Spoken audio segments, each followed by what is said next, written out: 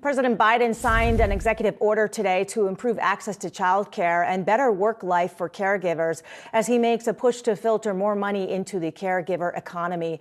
But our next guest says caregivers still remain invisible from economic statistics. Misty Heggeness, a University of Kansas Associate Professor of Public Affairs, joins us now. Misty, I know that you are working on an initiative that focuses on caregiving and household work that women do. Why is this an important issue which should be considered in official stats? Yeah, so Ines, thank you so much for having me today. And I just want to start by saying that I'm very appreciative of the Alfred P. Sloan Foundation for their generous funding for this project, for the Care Board project. And I want to start by just saying that there's a lot of economic activity that happens within our economy that we're really not focused on reporting on and collecting statistics on. And what that means is that when we have epidemics like the pandemic, where a lot of folks are moving from outside formal labor market into their households, there's a lot of economic activity happening in households, and we're not really capturing any of it. And so we're not getting a full picture of our economy and how our economy is thriving and growing.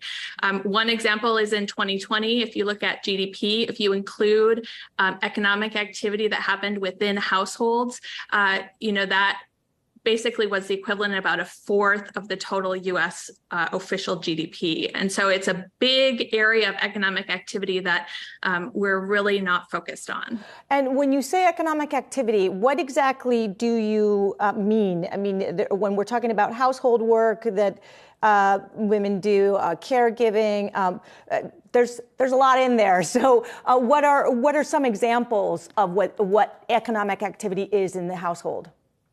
Yeah. So, I mean, if we want to unpack that, it includes things like caregiving of your children, making meals, washing clothes, cleaning. It includes yard work and things that we do around the home.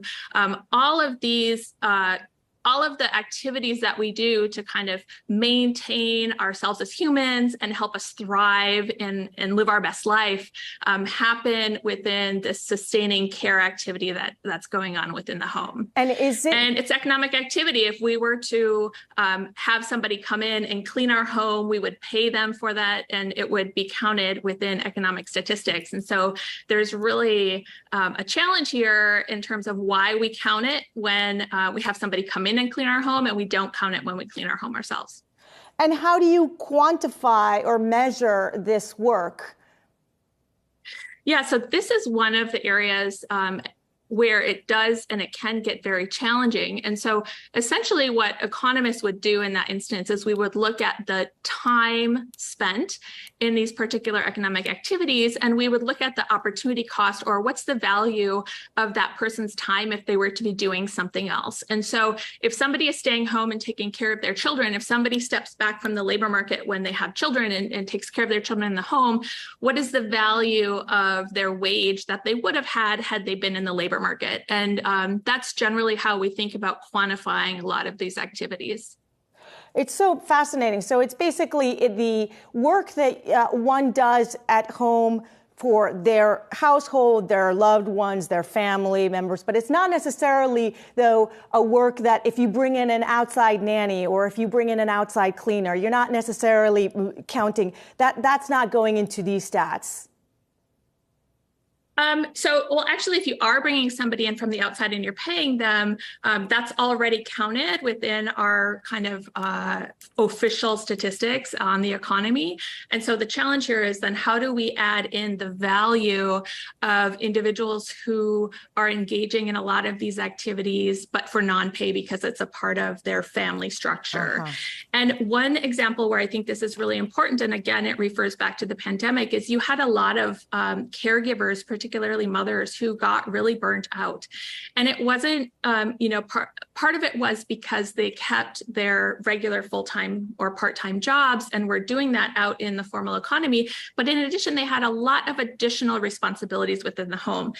mothers got really burnt out, and we weren't able to really accurately tell the economic story of caregivers during the pandemic because we really lacked the infrastructure and data around those stories in order to really understand the experiences of caregivers. And how will the data improve the wage gap?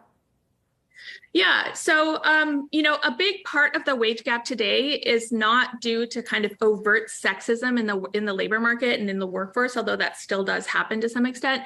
But a big portion of the wage gap today is due to something that we call the motherhood penalty, which is really focused on this idea that once women start having children, they pull back from the labor market for a short period of time, and that really puts a very strong negative impact on their lifetime earnings potential and their earnings in that moment and forward. And so one area where we can try to understand better why the motherhood penalty still exists and continues to hinder women's ability to thrive economically is if we're better at capturing the alternative amount of economic activity they're doing when they're not in their jobs, which is raising the next generation of workers, contributing to human capital and social development of society, which is so critical for a strong and thriving economy, and also critical for economic growth.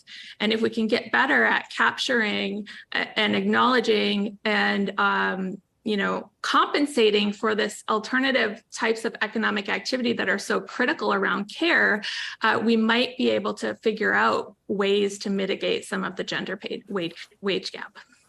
A lot to look into. Thank you so much, University of Kansas Associate Professor Misty Heggeness.